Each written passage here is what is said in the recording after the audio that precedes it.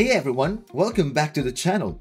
If you're new here, I'm Sean, and this is your go-to spot for quick bite-sized Unity tutorials. In our last video, we covered basic left and right movement and a basic jump in Unity.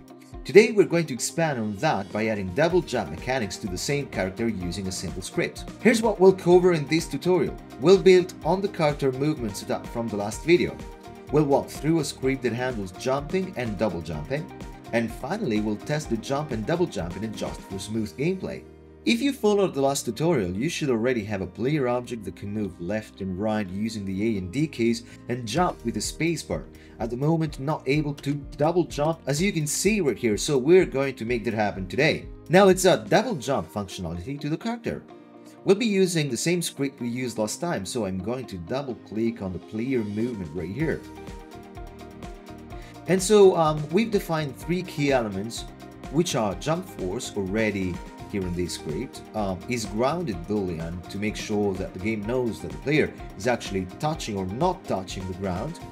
And then we need to add a double jump, which tracks the number of jumps, allowing us to limit it to 2 jumps. So I am going to move on from here. I'm going to go right below the is grounded boolean, and I'm going to write private integer jump count equals 0. Then no need to change the start method, but in the update we're going to implement a couple of changes. So first of all, here in the input get key down key code space, we want to change this slightly by adding a bracket right here. Is grounded, so it can only jump when you press space and if the ball says that he's grounded, or if the jump count is less than 2. So if we jump 1 time, there is still 1 time to go and we can still jump. When it reaches the number 2, it can't jump anymore, allowing the character to jump 2 times. I need another bracket right here, and that's pretty much it. One more thing here, in the private void collision enter 2D, right under is grounded equals true, we need to increase the jump count. And so jump count ++, and I'm going to comment that.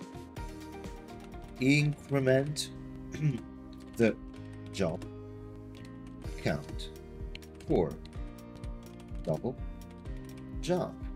So let's save. And also one more thing right here. Oh, I just realized that I made a mistake right here. This should not go here, so I'm going to cancel this. It should actually go right down here, and then under is grounded true, this is where actually we want to reset the jump count each time. So we are going to write jump count equals 0. Commenting on that, I'll say that this basically will allow the character to reset the jump count for the next jump. Control S to save. Nothing else to change right here in this script. So breaking down this script, okay, we have the jump force right here that determines how high the player jumps. Then pressing the spacebar that triggers a jump, but we can check if the player is grounded or has already used up their double jump.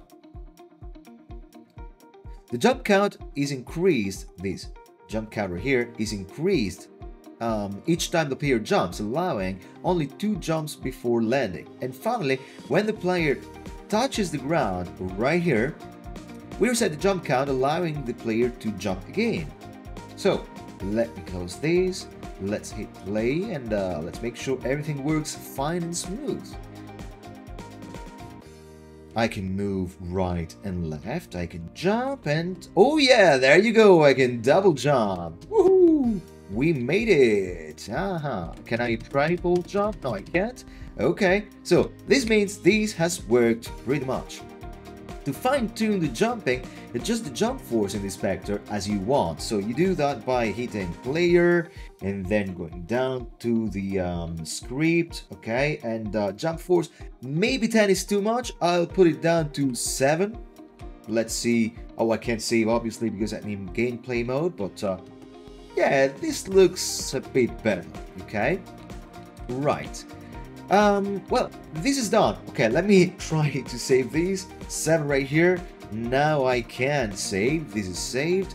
So if you found this tutorial helpful, make sure to like the video and subscribe for more quick Unity tips. If you have any ideas for future videos, drop them in the comments below.